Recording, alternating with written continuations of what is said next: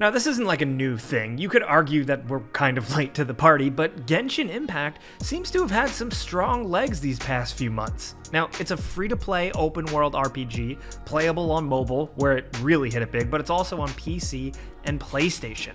Now, despite its fair share of controversies, this thing has become quite the juggernaut, and is yet another win on the board for China-based game development. Developed and published by Miyoho out of Shanghai, Genshin Impact's influence has become huge. It's something that really can't be ignored if you're looking at the wider game industry, not just console games, but mobile games and everything it encompasses. What started as something that looked like a Breath of the Wild knockoff has become a free-to-play powerhouse. We never covered the game with a before you buy video. You know, we just weren't really interested, and this video isn't really a review or anything, it's just taking a look at how and why Genshin Impact took over as one of the best free-to-play open-world games. It's got some good stuff, and some of the bad stuff the gaming industry has too sometimes, so let's just dive in and take a look at this fascinating situation. So just to get you guys caught up in case you haven't played it, what it is, it's an open-world RPG adventure. At the start, you choose between a brother or sister character who is cast out after fighting off an evil, and you lose your powers, and you're looking for your sibling.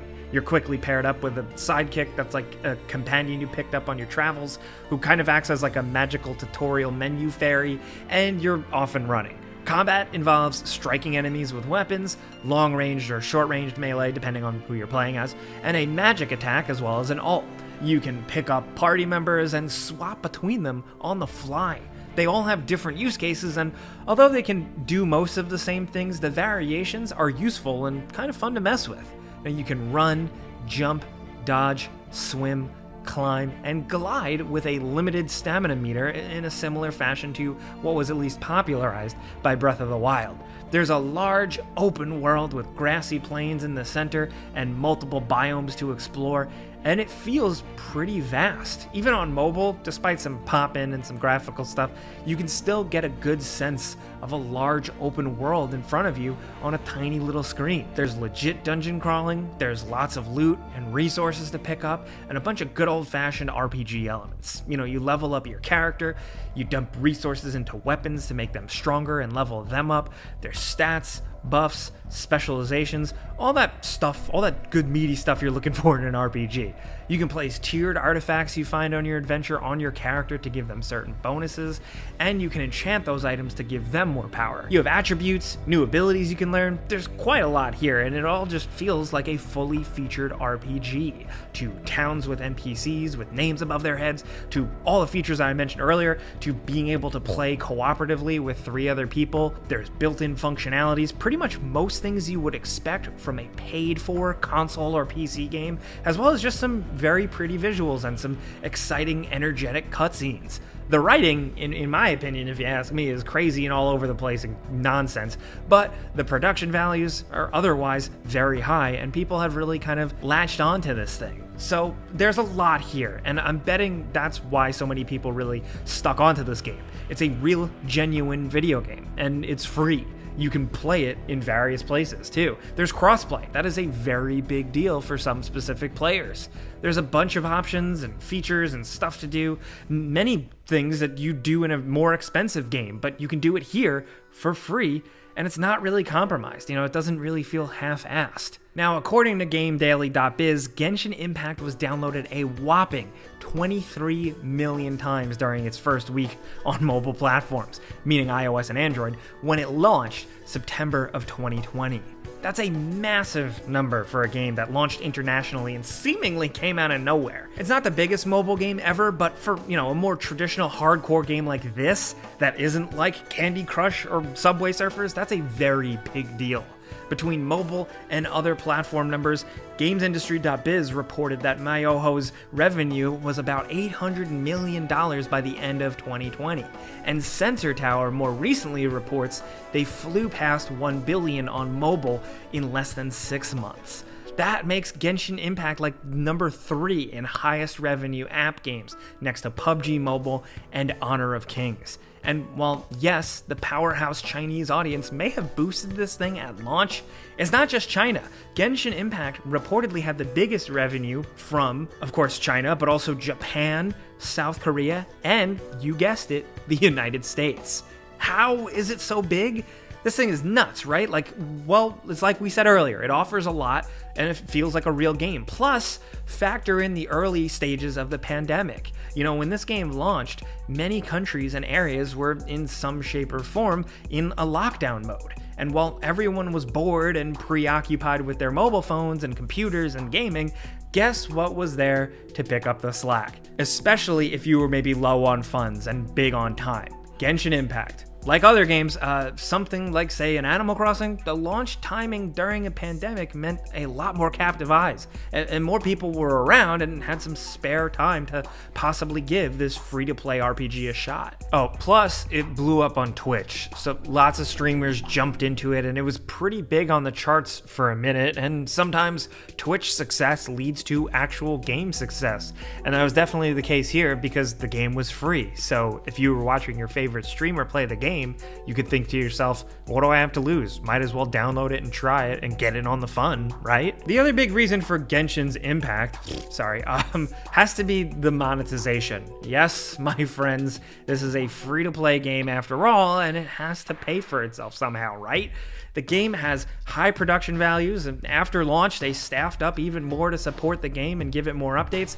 That revenue was put to use, but it was earned and fueled predominantly by in-app mobile purchases. Statistically, it's like a thing that mobile players pay up way more than PC or console players, and yeah, so the revenue came from the game's gacha system and the monetization systems as a whole, really. Genshin Impact has a battle pass, multiple different confusing currencies, which you can all buy into with real-life money. But the gacha system is all about the luck of the draw. You pay some money and you hope to get a cool thing, like putting a coin into one of those little machines and hoping you get the little plastic toy out of it that you really specifically wanted.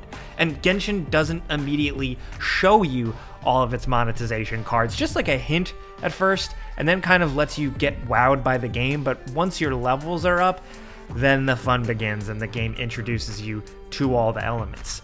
Wishes in the game are essentially the main thing. That's what they're called. It's all around limited time stuff too. So stuff rotates pretty consistently and always feels like it's your last chance, or you're getting a discount and you're gonna want to do wishes on characters or weapons and try to get those good, cool characters or super rare weapons. The rolling for a random character in the hopes of getting a cool one is something that was not by any means invented by Genshin Impact.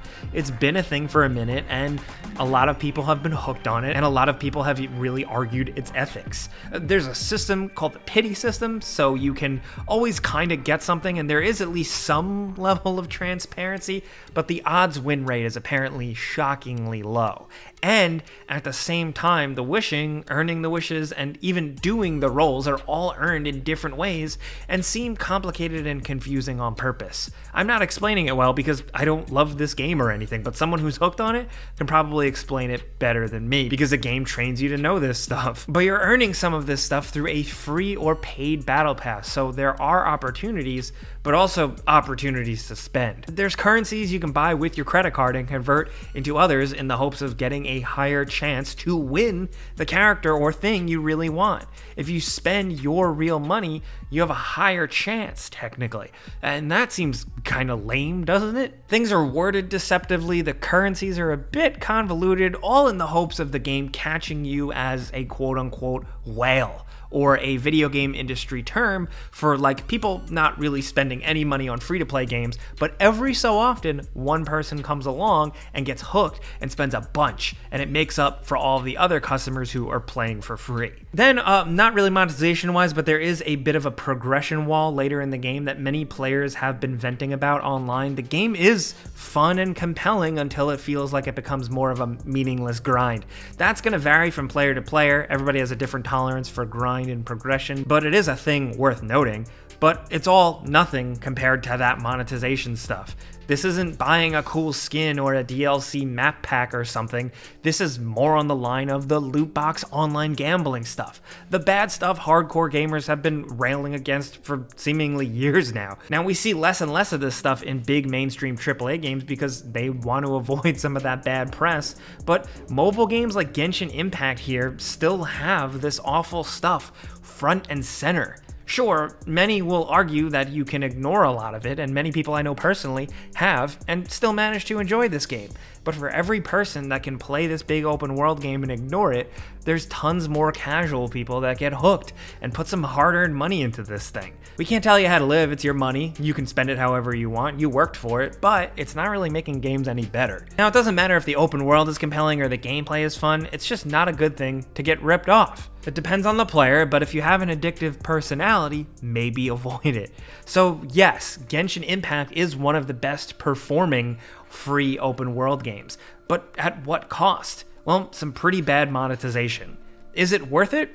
I don't know, that's up to you. The game isn't quite our cup of tea here at gameranx, but there are some interesting notes to its success. Being free while still offering a fully fledged game, the fun game foundation, but how it's actually made its money and the in-game revenue, in-app purchase stuff, not so much. But this is our analysis of Genshin Impact. We wanted to talk about it because it's interesting as number one, it being one of the biggest games for quite a few months now, but also number two, just the state of gaming itself. It's easy to just write off mobile gaming because it's adjacent to PC and console gaming, but bundled as a whole in the larger gaming quote-unquote ecosystem, this Genshin Impact game will, I know this is so stupid to say, but it will have an impact. So we want to hear from you guys in the comments. Maybe you're playing and you don't care about the monetization. Maybe you've had a fun time with this free game. Maybe you've played it and you immediately got turned off by the loot box stuff. Whoever you are, we want to hear from you. If you spent real money in the game, we'd love for you to admit in the comments how much you did. Let's talk anything Genshin Impact. Maybe you really like the gameplay, maybe you find the world compelling on your phone, anything, down in the comments. If you enjoyed this video and our analysis though, clicking the like button is the best way you can help us out. We would really appreciate that if you enjoyed this video, man. But if you're new, consider subscribing, maybe hitting that notification bell, because we put out videos every single day. But as always, thanks for watching. We'll see you guys next time.